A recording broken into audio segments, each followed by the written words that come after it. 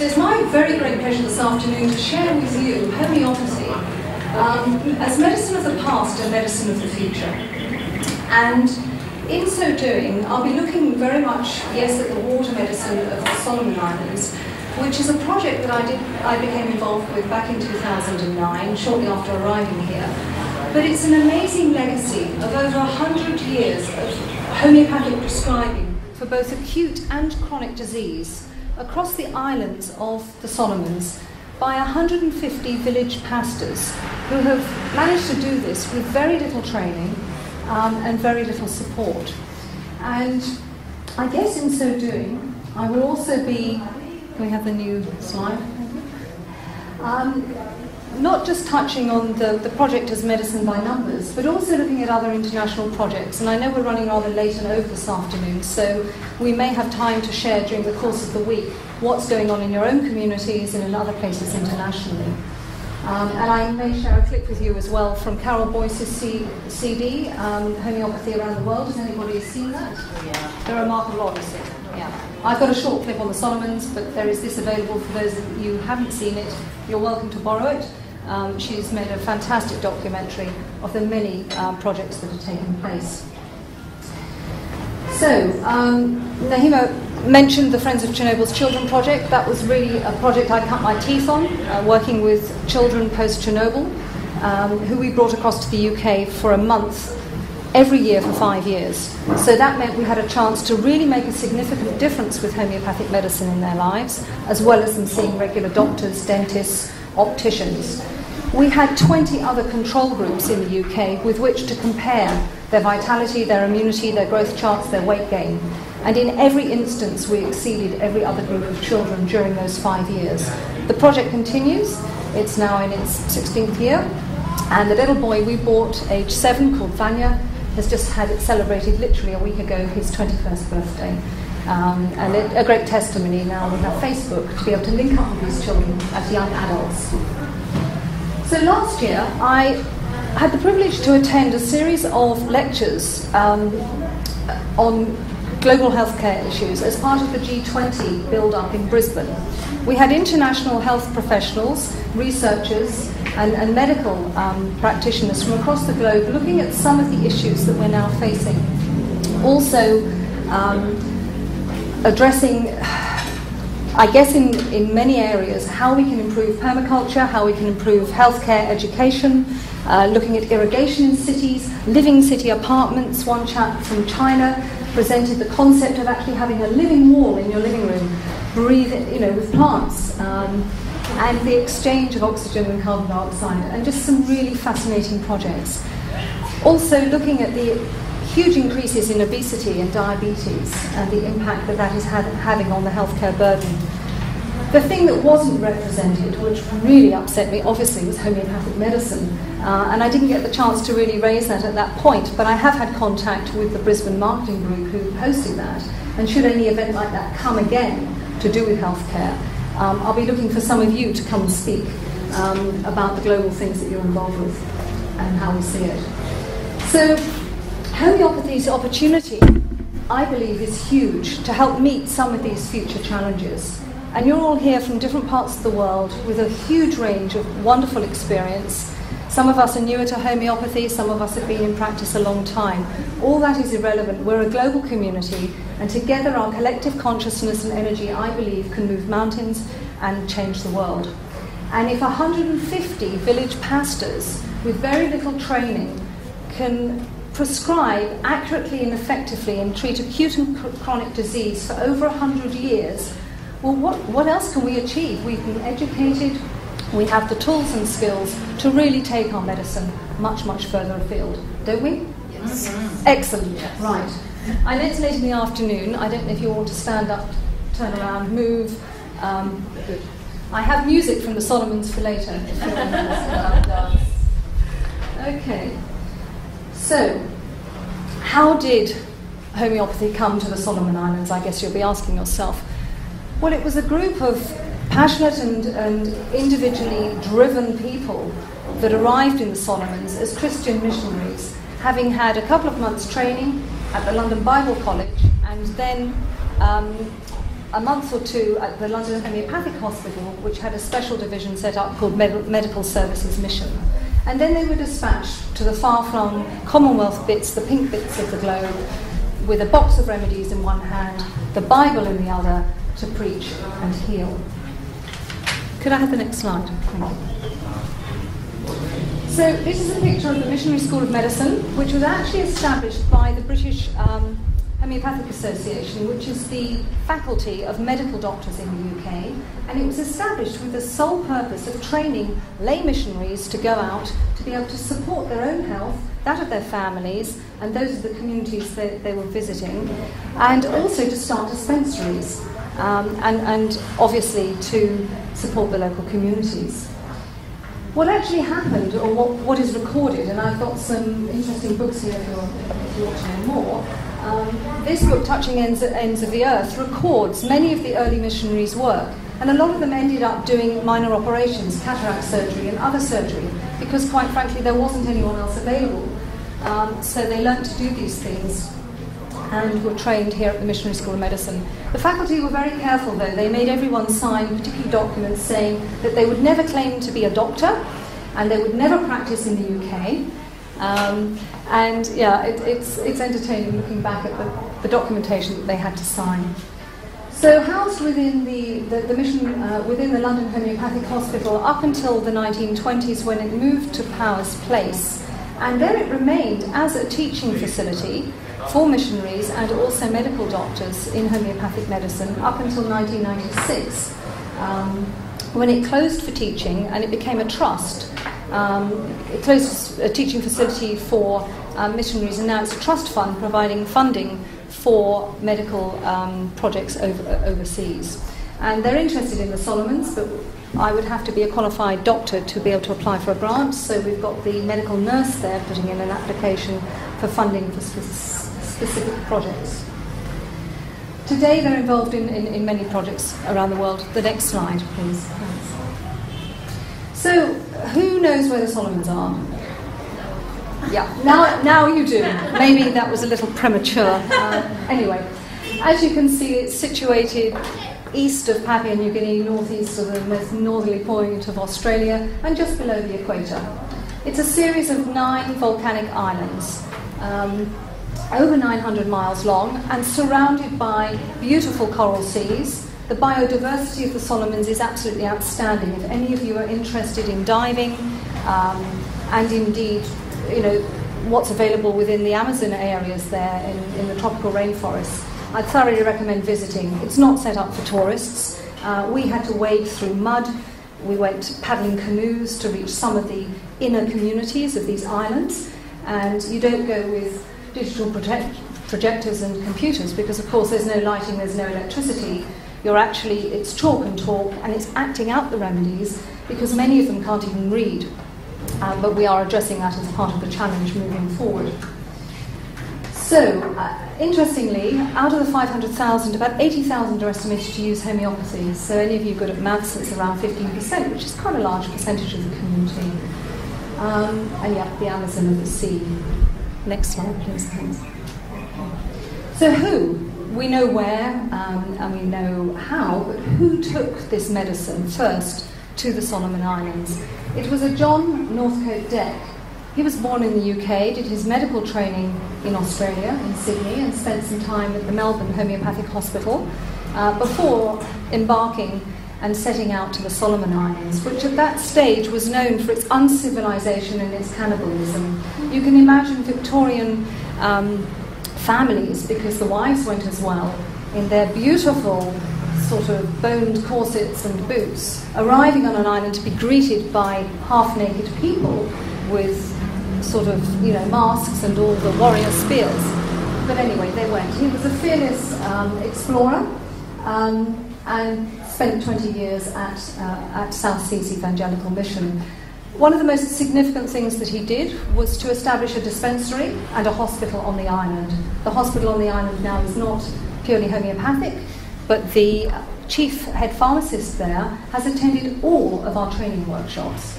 And he wants his medical staff trained in homeopathy for first aid and also, as we move forward, in more chronic disease, because their facilities are so limited, really just on minor operations. So this is John Northcote-Deck. His father actually established the homeopathic hospital in Ashfield, I think in Sydney. It doesn't exist now, but that was his father's honour. The next slide, thanks. So, he was the medical doctor, he was the preacher, the engineer, the photographer. He was one of the first, well, he was the first white person to cross from Malaita from west to east. Shame I haven't got the map here, but anyway. It's quite a distance, and it would have been completely unexplored prior.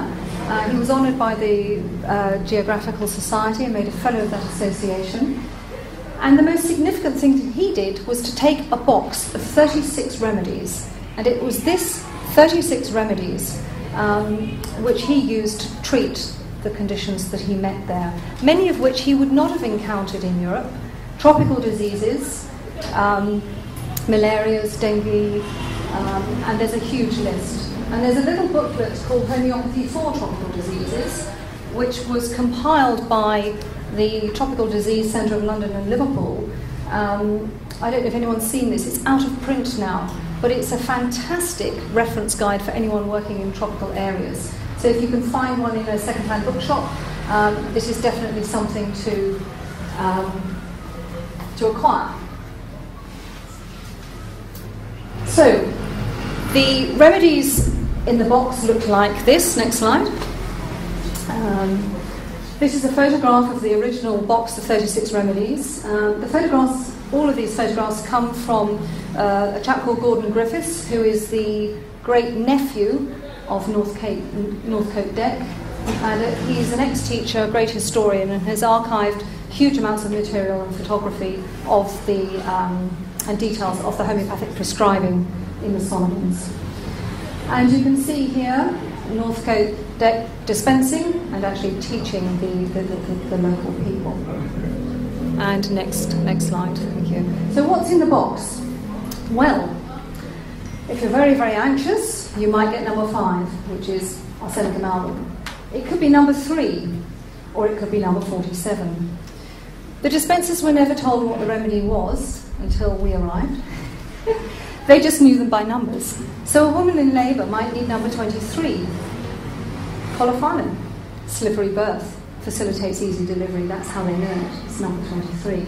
If you've got short wind, a bit of asthma, breathlessness, you might need number 1. That's Antart.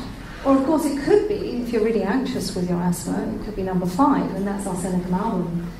But it might be number 25. And we went really to find out how they were differentiating and how they were using these medicines. But lovely terminologies, the belly run and the belly shut. So, remember those numbers. You will be tested later. There's a few little short cases just to make sure we're all awake, because I know it's been a long day and some of you have travelled halfway around the world. Next, thank you. So, a quick zip through the SSEC timeline. Following Northcote-Deck came his son, Ken Griffiths, and Margaret. Ken and Margaret were in the Solomons for around 20 years. Ken Griffiths distributed a further 100 boxes of remedies. So there were now 150 dispensed around the islands. He was followed by Sister Schrader, who was a German nurse, and she wrote in her diary something rather interesting, if I can remember, which I can't. What did she write?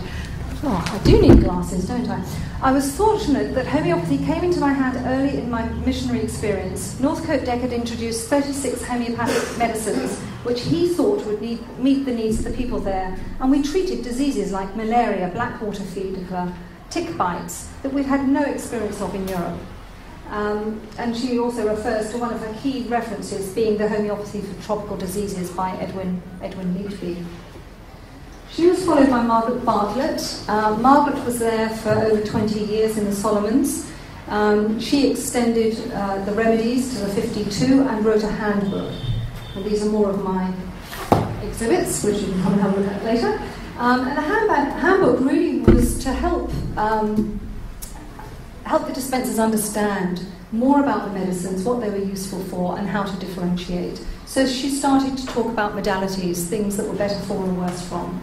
And working very much with the principle of the three-legged stool. If you've got three core symptoms, then you can make a solid prescription. And then after her, Gordon Griffiths went down with Dr. John Allen Clark. Could you click again, because the words are missing, but that's okay. Yeah. So that's a quick run-through of the timeline of the people that were there. So the last individuals there were there in 1993. We can fast forward to 2009, and I arrived in Australia. And one always wonders how you get involved in these things. You're settling in a new country, you're trying to set up a practice, your husband's setting up a business, your eldest son really doesn't want to be in Australia, so there's lots of issues there. And then you get this email asking for help in the Solomon Islands, and I'm thinking, So I passed it to all the pharmacies and to a number of homeopaths I knew had been in practice a long time. And this email somehow just kept coming back into my inbox. And I thought, well, I'd better do something. So I made a phone call. I contacted Ken Griffiths, the treasurer, whose opinion was that it was something to do with witchcraft or medicine, that really black magic shouldn't be allowed. And I tried to reassure him that actually it was perfectly okay.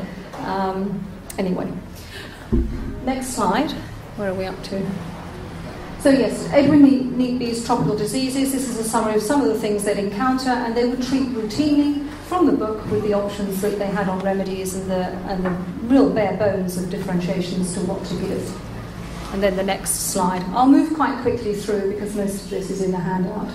This is a copy of the remedies. You have 30 seconds to memorise 1 to 51. How are you doing? Okay, next slide.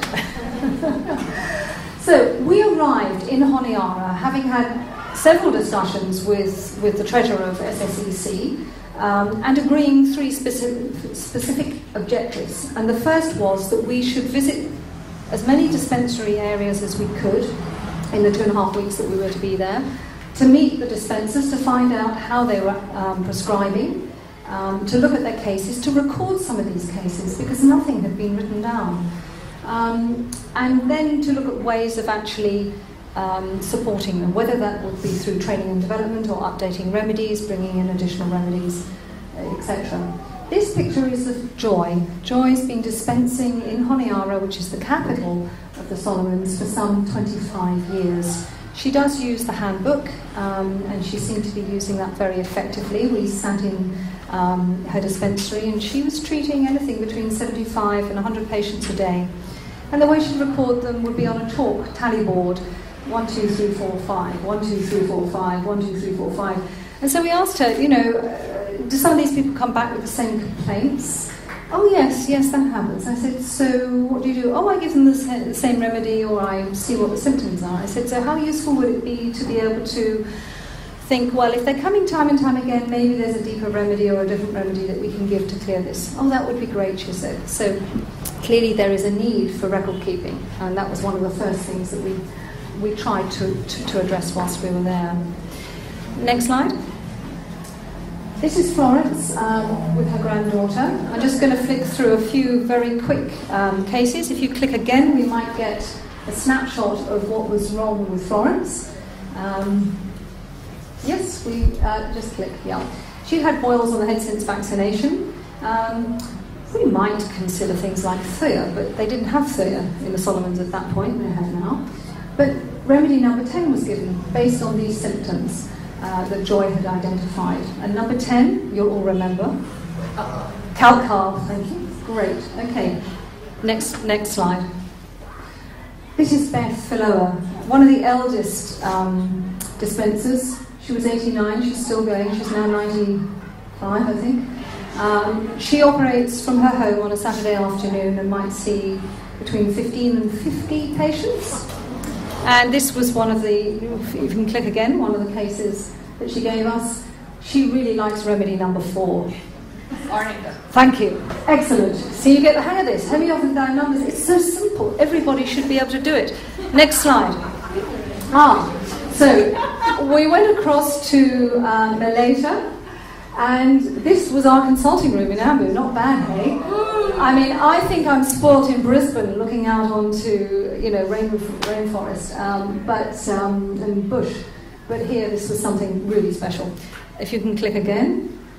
And this is Robin, my colleague. Robin Gazet is a nurse, or was a nurse, as well as a homeopath. And interestingly, she treats predominantly animals, specifically horses. But she does treat humans as well. And we went together and she brought her husband and her son with her, which was just as well because the procurement of food was quite difficult. So the men went out hunting and gathering for us and prepared the meals in the evening at the church transit. Yeah, and one night we nearly had roasted rat that had ended up in the oven, but that's another story. If we can click again. So this was a case that it wasn't one that Robin had taken, it was one that a dispenser, but very common pictures, ear infections, delayed dentition, and here we have it again, one of the basic remedies for childhood, number 10, count carb. Next slide. This was an interesting case, baby Karen, yes, ouch, ooh, pussy, smelly. If we click again, eruptions, foul smelling, pus, scabs. No looking at your notes. You're supposed to be able to do this. You're all experienced homeopaths. Hang on. Yes, we gave pyrogen, and it worked. It was given again, and it worked, but it kept coming back. So what did you give next? Silica. Sulfur. Sulfur or silica would have been good, but no. Pardon? It was sulfur. All good remedies for infection, but we gave staphylococcus, and that clearly it was a staph infection. Yeah. So, yeah. But pyrogen. You're not saying they had staphylococcus in their kidney, No. That was something we sent over after because the case came back to us, and we said, right, okay, the indications now are that it's a staph infection, as is often the case with school sores and things like that. Next slide. So, children in the Ambu village, we went in and did some basic teaching of head, shoulders, knees and toes, and little songs and things, and they loved that. It's not very, well, it's not necessarily homeopathic, but it's fun. So, teething case, whiny, irritable.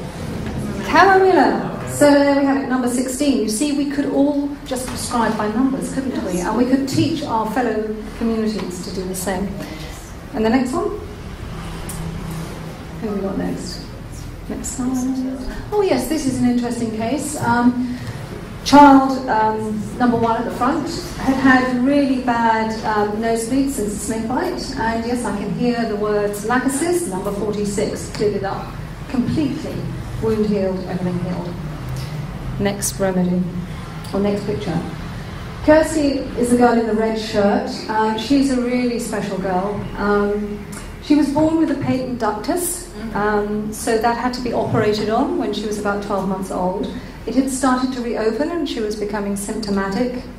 And the problem was that they'd been able to scan and they knew they needed an operation, but there is no facility and there are no heart surgeons in the Solomons. They rely on a ship, the heart ship that comes around every 4 years. Her prognosis was she would not last. They'd been giving phosphorus. She was a very lively, creative child. There were respiratory issues. She even started, her cousins and her were great singers. They sang to us for an hour whilst we talked to her mother about the case.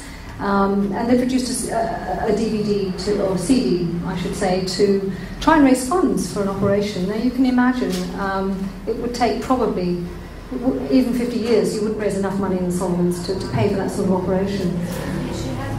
Patent ductus, it's, who can explain this medically quickly? It's an opening in the heart, one of the valves, and then at birth it normally closes, but it didn't, so it had to be operated on. And in some individuals it reopens. So major heart operation. And talk about synchronicity, about 2 months later I find myself in the UK for a seminar with Elise, and I go and see some friends in South Wales where I used to live, and I'm talking to Christine and I'm saying, Christine, this child is just on my mind. We can't get an operation. We've contacted the Solomons consulate. Robin's been in touch with the paediatricians that she used to work with and nobody will do an operation. What do I do? She said, oh, don't you remember, my daughter Jo, she's a paediatric heart nurse in Sydney. Why don't we ring her? And we did. She spoke to her bosses, and one of them said, yeah, I can do pro bono, that's no problem at all. And they arranged with the Rotary and with the consulate to have this operation paid for. And the daughter came, well, she came, and the mother came, and the operation took place about 3 months later. It did have to be repeated. The first operation was not successful, but this is now 5 years on, and she's well, she's in high school, she wants to study medicine, and she wants to be a homeopath. Yeah, she's great. So if we can click again, that would be fabulous.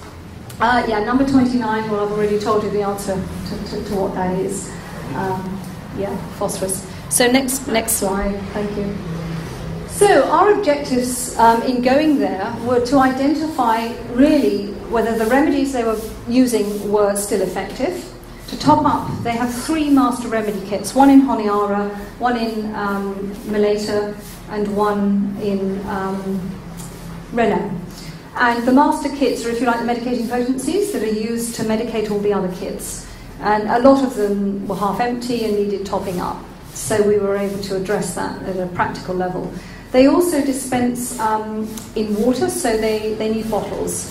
And sadly, they do use plastic bottles because glass just gets broken and there were too many accidents. Accidents in the Solomons are rife. There's very little health and safety.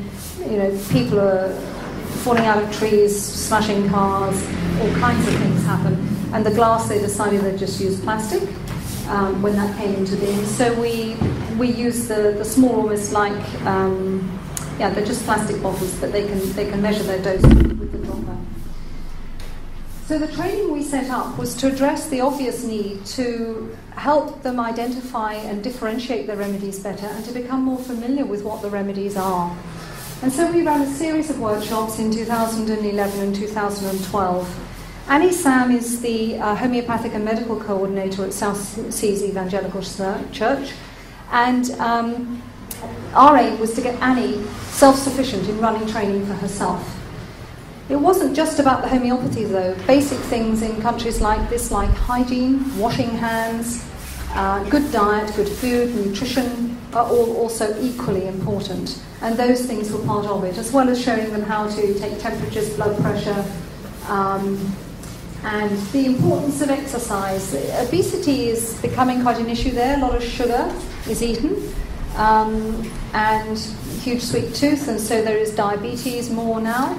And in the last 10 years, and certainly the last 5 years, we've seen a huge increase in what I would classify as vaccine-related illnesses. And sadly, that's a sign of the times. So here we see at the end 2 dispensers proudly displaying their certificates. Each course was a week long. We went through an awful lot. We used a guide called a pictorial guide to remedies, which I don't have here with me, by Vivian Rawnsley and someone Scott in the UK, and we gained permission from them if we bought 50 to photocopy another 100. So every dispenser had a copy of this pictorial guide, which helped differentiate, with certain headaches where the pain was, where the heat is with throats, whether it's right or left-sided, etc. And they found those really, really useful. The other book we used, Dr. Anita Davis is part of the MSN in London, and I had contact with her from a historical perspective, and she provided us with 150 Depacords, which you may have heard of. These were standard issue to missionaries and were developed at the time of, around the 1920s by students as a quick reference to help learn their remedies. They're not really a materia medica, but they're very useful in terms of quick reference of better for, worse than, likes and dislikes and preferences, etc.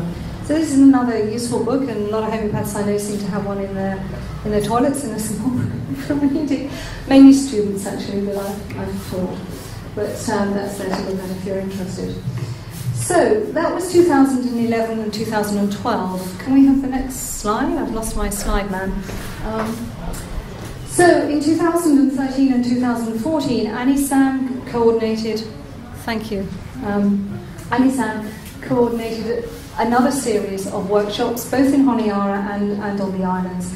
We did a 1-week course in the inner echelons of Melita, and it was so exhausting getting there. We flew to Honiara, we then flew to the island, we then literally paddled canoes for 2 hours, and then we walked an hour and a half to this little village where they'd been baking food in the ground all day for our arrival and welcomed us with open arms and great ceremony and ritual.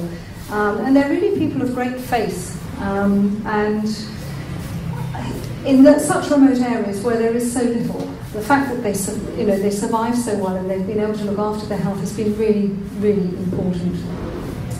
So Alisam continued the training that we started, continued the basic medical training and hygiene, but most importantly now we're also bringing into the fold community health workers and women's health workers, and these will be going out to rural villages. So as the village pastors become too old to dispense or too old to work, there will be someone new identified within those villages to take on the role of dispenser, and they won't have to be the village pastor.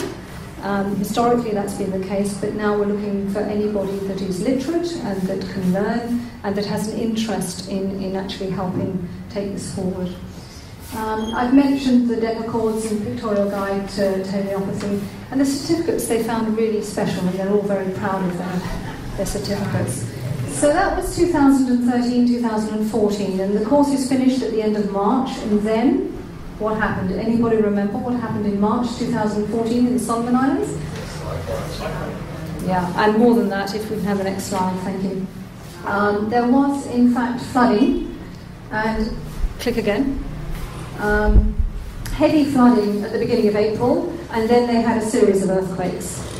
And it was absolutely disastrous. Alisam managed to get messages to us through text and emails before all the communication lines went down. The flooding, the displacement of people. In Honiara alone, there are around 1,000 people just displaced and homeless. The emergency centres were set up to deal with the flooding, and then the earthquakes came, and you can imagine what that caused. And of course, post that, with lots of water lying around, you're looking at malaria, you're looking at dengue, you're looking at diarrhea and vomiting and other things happening. So it really, when an island like that has, well, we've seen it in the Philippines, I guess it may have happened here in Indonesia, it takes an awful long time to recover. But the dispensers were really proud that they could go in with remedies for anxiety and for grief and loss of personal things, and loss of people, of course, because many people died.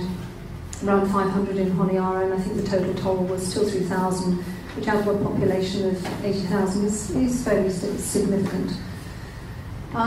So that was 2014, and the next slide, we were approached to ask to help prevent the outbreak of dengue fever. And I called upon the resources of Dr. Anna Teresa Doria-Bru, who I think about 5 or 6 years previously had been asked to produce a prophylaxis. We did send in the NOZO, but we also provided information on how to make these up, because they had these remedies there, and it was quicker and easier for them to do this for themselves. And thankfully, very few people contracted dengue fever. They got this out really, really quickly. So again, that shows the wonder of prophylaxis and just the potential and possibility of our medicine. And yeah, the rest, I mean, that speaks for itself. That is in your handout. I've had that slide printed out for you, and the whole presentation is available if you want it, obviously. So next slide. So, sort of in summary, there are many challenges, many opportunities, and we may as well have the next bit as well. Time as well, how are we doing? Very well. We're all right at the moment, aren't we? Good, okay. I'm rattling through. And again, thanks. And these things really speak for themselves. I mean, the major thing is that 150 village pastors over 85, they may live to 105, but we actually have to get more people on the ground, trained up, and aware of homeopathy, but more importantly, being able to identify the right remedies quickly and efficiently. And we're doing a lot more material medical work and sort of pump the rubric and helping them to repertorise. There's 2 or 3 that have been educated actually to university level and are really keen in taking their studies further. So we're looking at long distance training, hooking up with Misha Norland's college, because they do some long distance foundation work, which I know Misha, so that was easy for me to access. The locations of the islands really are so difficult to get to and so remote, but we know that training has to take place there. But trying to set up more regional centres so that more of the dispensers can gather once a year or twice a year in one location, so it's efficient use of time and resources. Obvious things. Some of the threats that we see and issues of the potential regulation of homeopathy, I just dread to think if the regulatory boards go in and decide that yes, it has to be regulated, what will happen? So we don't even think about that because we don't want to attract it, we just don't want to know. The fact the head pharmacist at the hospital is so interested and supportive of homeopathy is brilliant. He has very few medicines to work with post-operatively. The hospital's great for surgery and for broken bones and things like that. But once people leave to prevent infection, he sends them straight down to Joy, and Joy is literally 100 yards down the road, and that's where they go. So they've worked quite in an integrated way together for a long time. There will be more environmental disasters. They're on that Pacific Rim. How do we prepare for those? How do we make sure that they have prophylaxis kits at the ready instantly to distribute as and when and if these things happen? And creating the awareness. And vaccines, well, we've started that subject and that will continue, I'm sure, throughout the week as to what damage that is doing at a huge level in terms of the overall immunity, but also in terms of chronic disease. I know in the UK we were seeing more and more measles and outbreaks of mumps in young men because the regular routine vaccinations wore off, and then they're contracting childhood diseases in their 20s. And of course they're more serious and they're more threatening and harder to get through, as well as autoimmune diseases in younger and younger people. So, next slide, what are we up to now? A quick clip, 3 minutes, Carol Boyce's DVD. Let's see if it works, and if not, we've got it on a memory stick, I think. You should be able to press. So get up, feel free to write us. Thank you! From a moment Harman published his Organon of Medicine in 1810, homeopathy's history has been filled with individuals taking homeopathy back to their homelands or to remote areas of the world, inspired by results they have witnessed or cured of conditions for which they could find no other relief. In the process, homeopathy is spread, sometimes quickly, sometimes slowly, but always steadily. Right here and right now, the same process continues. There are projects run by structured organizations, others organically put together by small groups of like-minded colleagues, still others created and sustained by a single driven individual determined to make a difference. Some projects are purely educational, some clinical training programs, others include nutrition. All are integrated into the fabric of the society, working with local groups, local councils, local chieftains, and government officials. All recognize the need to build a self-sustaining future. In the last 2 decades, a powerful new movement has answered the call of natural disasters and taken homeopathy to places like Africa to address the most pressing issues of our time. These homeopaths are the unsung heroes of our community, and this film is just a snapshot of a few of the incredible projects working hard out there in the field.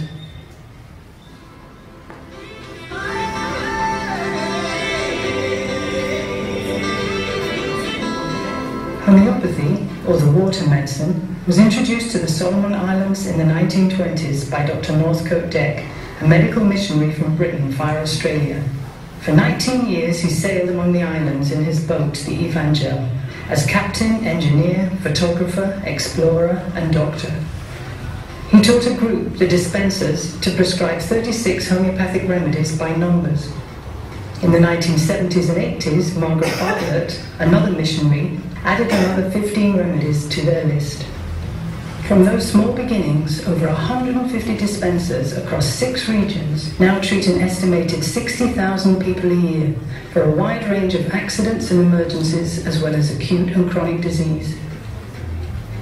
Joy, on Yara's main dispenser for more than 25 years, sees up to 60 people a day.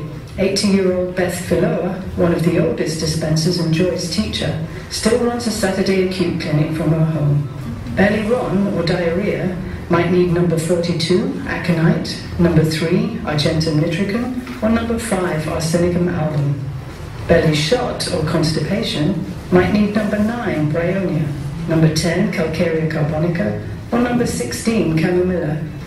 The water medicine is being prescribed simply, accurately, and classically to great effect. Jane Lindsay and Robin Guzzi, homeopaths from Australia, are looking at the possibility of further training for the dispensers and renewing their supplies.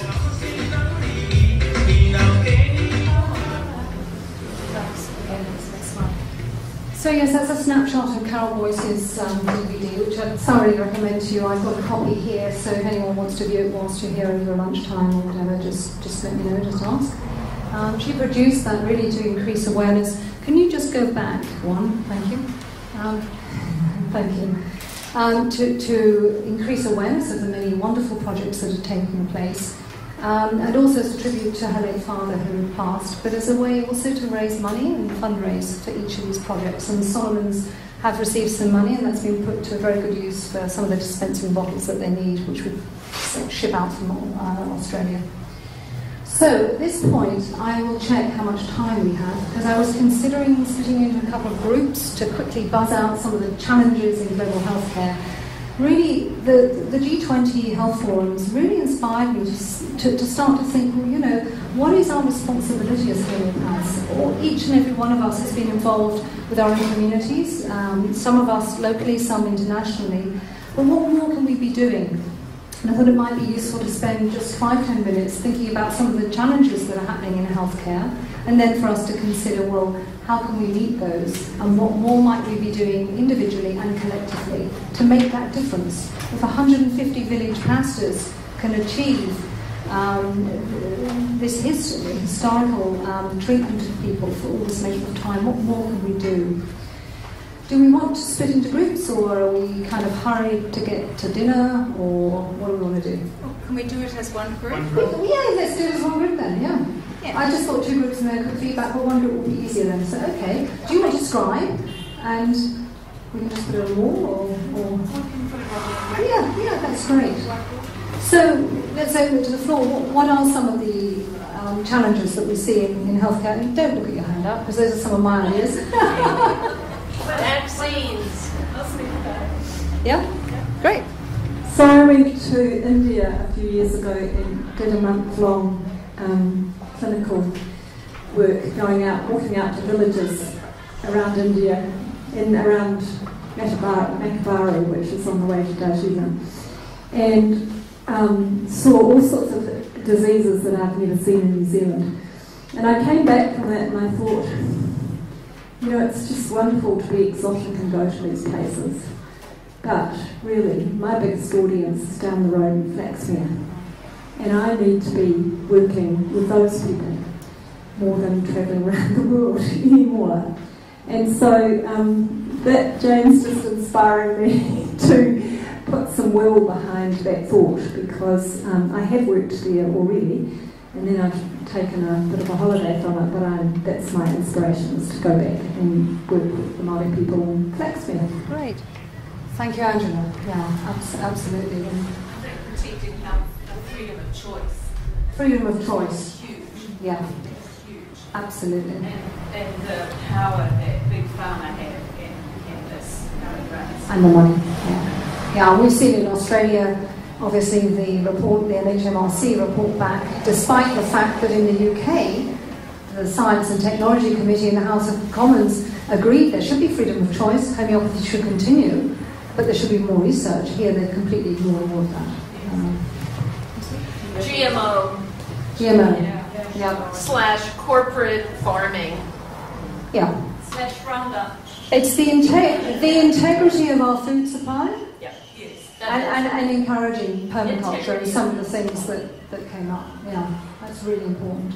Large displaced populations. Huge displaced populations, I would say. And yes, I look forward to speaking to you more about the work that you're doing in that part of the world.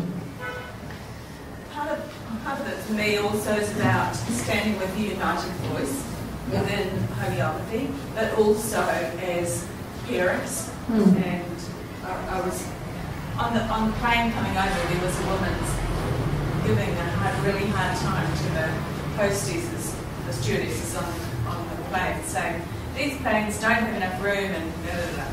And then she said, it's time we stood up and actually expressed ourselves instead of just taking it. And that was the key for me. It's kind of fits in with this, that the more we can educate and encourage our patients to actually not be scared to say to their medical practitioner, their conventional medical practitioner, I use homeopathy. Because a lot of them are scared to say that. So it's about education, information, sharing that, giving confidence, inspiring parents to be able to have a voice and not to be afraid of Big Pharma or the big GP that tells them they're there, that can't possibly avoid it. Yeah. Thank you. Jane, also looking at the reason why people are frightened. Why are people so scared about talking about something which is natural, which is benefiting people? Yeah. That doesn't make sense. Yeah. It's the fear factor around healthcare. Thank you.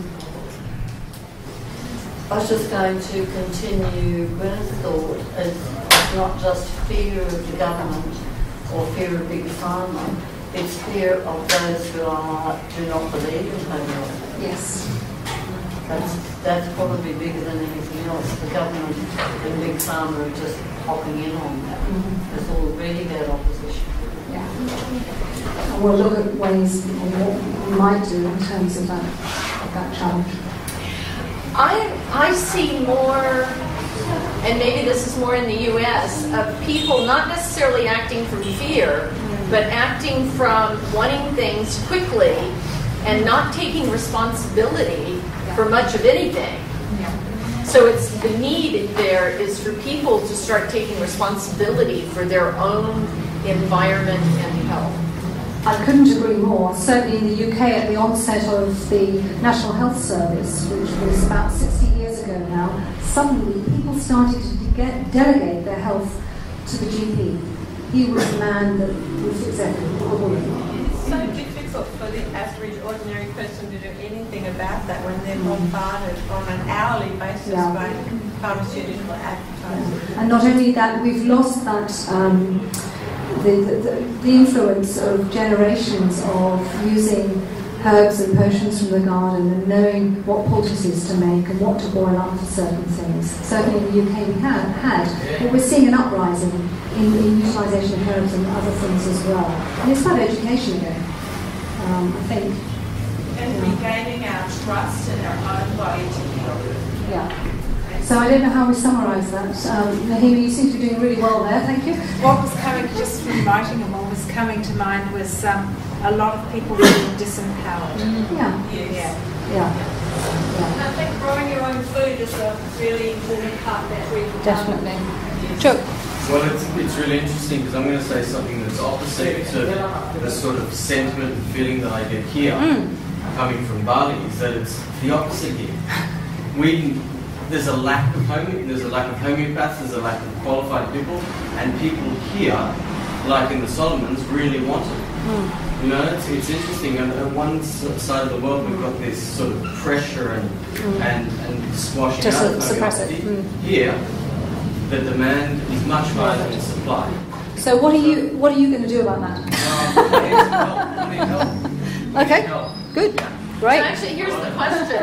How many of you want to do a month or two at a time here in Bali treating people? 1, 2, look at this. Yeah. Have you got the box with the numbers? Now there's an idea, and weren't we just discussing that earlier in terms of the homeopathic first aid kit, at another level? Should it be numbered? Dr. Syria was suggesting there should be immune A, immune B, and immune C, which is great for different diseases. Fantastic idea. Really good. And of course we've got Dennis here as well now. You're doing some fantastic work on the ground homeopathically, aren't you? I think with the help of Dr. Jamie. Well, it's always about the team. Yes, it is about the team. Yeah, but I've actually learned a lot since coming here and seeing things that I've never seen in Australia. And it's just been an eye-opener for me as well. I mean, I've treated several cases of measles, which are inexpensive. Yeah. And they responded beautifully to mating hospital, basically. Great. But we've seen dengue fever and things like that. People would never end up at my clinic unless they've been through the middle. Yeah. Yeah. And so, I don't know what we can do here. I mean, Ochotte's pointed out that there's a need for, I guess, more people on the ground, but there are a lot of restrictions for people like me or anyone who's working with us. So we need to educate the people. Yeah. That's the only solution. That is the only sustainable solution on all fronts. Yeah. So educate the Balinese people. Yeah. We need to find the right people and educate them, and exactly, very similar to set up to what Jane's already doing. What's been done in the Solomons. Yeah. Well, we could have homeopathy Balams here. It sounds good. Easy. Same numbers. Anyone else? There's a documentary filmmaker here from France staying at Hotel Champlain. Oh. Yeah. Was he going to drop in? He was, but he didn't drop in. Doug is his name. I'd just like to make a comment that it seems that the developing countries are much more open, maybe because of the need. Yeah. And that there's a movement of using homeopathy in our case, but traditional therapies more from Western countries who seem to have been completely become entrenched in Western medicine, and the countries like China, that's where Luc de Montagnier, the Nobel Prize winner for the AIDS virus, dared to mention at a homeopathic or at a science convention that homeopathy, was deserving of more study. And the article I read said that that the delegates left the conference shaking their heads in wonderment. So there's just absolutely, in that environment, nowhere to go. But in Malaysia, is Siri still here? Okay.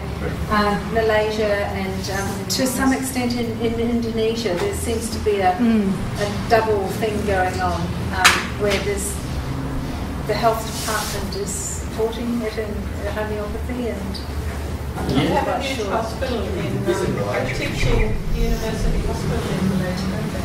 Yeah, there are a few actually. Yeah. So anyway, so it's like there's more freedom in developing countries than there is in our home countries. Well, it's interesting because it's very people are pragmatic here. If it works, they use it. If it doesn't work and it makes them sicker, they don't use it. Yeah. There's none of this intellectualization of things. And so you treat a farmer for diabetes and he gets better, he comes back and he sends his whole family, rather than going to hospital and having to fork out all the money on drugs. Yeah, but I think it's a financial issue from the perspective of in Australia in particular. We have our national health system, our Medicare system, that's sort of funded by the government. Our PBS is funded by the government, and that sort of suits the dominant paradigm, I guess. But here in Bali and say in Solomons, they don't have a safety net. So people are really on their own. They can't afford the drugs that we are actually given by our governments. Okay? And there seems to be I guess it's a dominant paradigm where the whole system of orthodox medicine is entrenched in the way government is run and the way health policy is pursued, and that's sort of, I guess, funded by the social, the infrastructure, like our social infrastructure here in Bali or here in Indonesia. The social infrastructure doesn't sort of extend like it does in first world countries, and I don't think the money's here for the big fund, basically. Yeah, so you're actually better off here in Indonesia and Bali because you're not going to be forced to can't afford policy to buy the drugs. And this is what I witnessed in India. I did 6-8 weeks in the slums of Calcutta and in the hospitals alongside homeopathic doctors. And I saw all kinds of diseases being treated that just really opened my eyes. I took 8 colleagues from our college as a postgrad course, And I just thought, wow, you know, at this level, and access to x-rays, to blood tests, treating everything from tumours to eczemas to heart conditions. And everybody wanted homeopathy, even if they could afford them at Western medical drugs. And of course, with the size of the population in India, yes, homeopathy is the world's second largest, most widely used medicine. Yes. But people wanted it because it works, and they were walking miles, days to the slum clinics in order to be treated because they knew it worked and it would help them. Despite poor diet, despite malnutrition, they still were better off with homeopathic medicine than not having it. And of course, if you can find a way to improve the nutritional base, it's then going to have an even greater effect. In New Zealand, 12 up to 12, you can get free medical care. And one of the barriers, I think, in New Zealand to homeopathy is that you actually have to pay to go to a homeopath, and the poorest people can't afford that. Yeah. And so homeopaths end up working for free to do what they do. And I don't know the way around that, how to get that funding out there to people that actually want homeopathy. We had a collective in South Wales where we did a low-cost clinic in Ross on Wye in Monmouth on a Tuesday and Thursday afternoon, and people came for a very low fee, like £10. But often, if they could, they would bring preserves, vegetables, firewood, anything else, and there was kind of an exchange system going on, and that felt appropriate. But it meant people did have access, and the word got round, and the clinic was available, and we all gave our time free. We had enough, paying patients to be able to do that. I'm not saying that's viable for everybody, but it's a possible thing. Do you want to summarise by going through that? Yes, I guess I should. So I shall summarise in two ways. I shall summarise this, and I shall summarise something I prepared earlier, as every good Blue Peter presenter. Do you have Blue Peter in Australia and Indonesia? Probably not, but that was the job I wanted. As a child, I wanted to be a Blue Peter presenter, to travel the world, to jump out of aeroplanes, interview people, animals, dogs, a lot. And look what I ended up doing. Hey, I love this equally as much. We'll give you a badge. Thank you. So let me come and read the board because I need my glasses, and we'll see how all this links up. So yeah, some of the barriers. Do you want me to read it? Yeah. I've just got benefit. So it was global challenges. It was global challenges in healthcare. What are the challenges? Benefit our local communities. Yeah. Protecting freedom of choice in healthcare. Yeah. Protect integrity of. What was that? Food and food production. Yeah. Which we've got here is food quality and distribution. These are some things I prepared earlier. And there are large displaced populations needing care. Yeah. And for all sorts of reasons, like natural disasters and all the political upheavals. And migration and immigrants. Yeah. Homeopathy needs a united voice. Boy, there's a melting pot in there. Yeah. People need encouragement to speak out. They tend to be frightened. Education, information give confidence to people, both in Western countries and developing countries. What reason for fear about using natural therapies? Yeah, we need to overcome that through education. And one of the other things we did in Monmouth, we badgered the heads of the local schools repeatedly, that girls repeatedly. I'm fairly persistent if you haven't got that message about certain things. And a colleague and I, Bryony, decided that, because she had girls who had to be at boarding school because of the long distance to high school, and the healthcare, there was a matron there. And she'd just routinely administer Panadol for pain relief for menstrual things and for headaches and everything else. And there was no choice, and we've actually persuaded the head mistress of the Monmouth Girls' School to allow us to give a presentation to the 800 girls on homeopathic medicine at one of their assemblies. And they then sent out letters to get approval from the parents that if their daughter wanted to seek homeopathic support, that would be all right. It had to be recorded and on file that the parents had been informed. We had offered to do this on a Thursday afternoon once a month. We ended up there, and there was conflict with the free clinic that we were supposed to be running as well, weekly for a whole day, because there were always exam pressures, peer group bullying, stomach upsets, although the food there was very good. We got invited to lunch a few times. But these girls then recognised and were able to take responsibility for their own health, and that's something that's been coming out. You know, it is about wising up and teaching people that we don't have to be spoon-fed. That actually we do have a choice, and we need to fight for that choice and have a voice in the healthcare that we're provided with. Take care of more environmental health and health issues. Utilise more traditional health therapies. Bali needs help. Developing countries more interested. Developing countries are more interested in homeopathy and Chan. There's less restriction, there's less barriers to entry often, I find, in the third world countries. And they have more need, and there's no safety net, there's nothing else for them. Serious diseases sleep being treated in the slums of Calcutta with homeopathy. And the last one is people can't, in New Zealand and Australia, people can't afford homeopathy. So I'll photocopy these or camera them, and we'll get that written up and included as part of the presentation notes, because there are things we can go away and think about.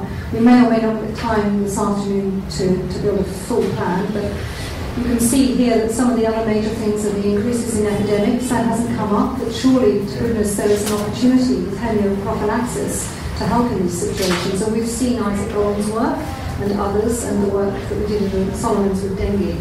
And now we've got MERS, the Middle Eastern Respiratory Syndrome threat. And again, it's the way that that is promoted is that enough people are going to get frightened about getting it that may well. Oh, we've lost our slide. Yeah, it's just finished. I haven't finished. You got more slides? I've got 2 or 3 more slides. Oh, sorry. I haven't finished. Sorry, can we just go 5 minutes? Can we just go back? And can you make it bigger? Because the writing's really small. Sorry. Cut off in my prime. Okay. Have I got 5 minutes?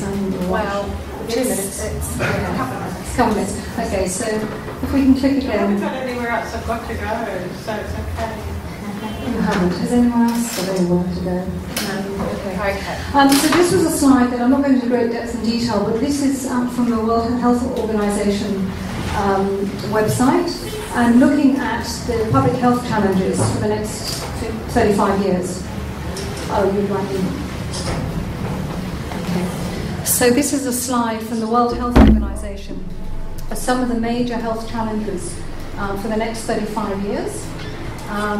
And I see that within each of these categories there is potential and opportunity for homeopathy, whether it's in primary health care, looking at issues of inequality. And one of the things that really came out from the G20 Global Health Forums was creating an equitable healthcare system so that everybody, irrespective of age, income, location, has the possibility of accessing the medicines that they need. One more slide, and I think then that's, And so this is, another summary, that very little is spent on disease prevention. And we know with homeopathy, if we're treating at a constitutional level, we're reducing susceptibility, inherited disease patterns. There's an awful lot that we can do to improve people's health moving forward. And I can talk more about that at dinner. Is there one more? So this was a summary, and if you like, a take-home from the Solomons in terms of, well, what do we see our role there, and what do we see our role moving forward? One of the most important things for me is the provision of cost-effective, self-sustainable healthcare. This is what every government's looking for. If you look at the Swiss research, they found homeopathy was extremely cost-effective, as in Germany, as in France, as it is in India. So why can't we make that provision on a wider basis? And for me, it's about treatment, prevention, education, and keeping it simple, training people in the field, whether it's dispensers or whether it's local community midwives and health workers, and getting out there to our communities that need to receive this. And I think there might be one more slide. I'm awfully sorry about that. So this was the summary of the lessons. We don't need to go into great depth and detail. You've got that on a handout, but under those headings of treatment, prevention, education, simplicity, training and outreach, that matrix, if you like, I believe, is a bit of a take-home for you. It's very simple, but you can apply that to any situation, whether it's Bali or whether it's anywhere else, and find the solutions within that, or have if you like, a template that you can use on which to build a more formalised plan of action. And I think the next one is a call to action. We haven't got time to do that collectively, but I ask you to go away and give some thought to what you can do differently as a result of today. We know small changes, one drop, can make a big change in our own lives, but more importantly, as a global collective of homeopaths, we can raise the level of consciousness, we can raise the level of education, and we can create a much healthier environment despite the destruction that's going on with our food, with the vaccinations, with electromagnetic pollution and things as well. And I have one last quote. I was going to use Hahnemann's epitaph. Does anybody know that? There are two treasures in life. The first is a clear conscience, and the second is good health. And the two treasures, the first, the clear conscience, is received. The good health is received through homeopathy, and the good conscience through our faith in God. And certainly the Solomon Islands project is a tribute to that, of those missionaries that went to these far-flung places of the earth with their medicines and their Bibles. And the World Health Organization has used this description of health and disease since 1948. So there is a recognition that it isn't just about physical symptoms, it is about mental and about community. And as a homeopathic community, again, I just feel that we have such a wonderful opportunity to take our message far and wide, to preach and heal the gospel of homeopathy, if you like, moving forward as medicine, yes, from the past, but very much medicine for the future. And this is the very final slide. Margaret Chan has been reappointed Director General of the World Health Organization for a second term of office, and she wants to see a much more equitable playing field for healthcare, which is, I think, what all of us would like to achieve, and to look at the root causes of health and inequities. And isn't that what we do as homeopaths? We get right in there, and we look at the never been well since. We look at the potential of vaccine damage and of other obstacles to cure, which we're going to hear more about this week from other speakers. So that's it. I hope I haven't overrun too much. Thank you for listening.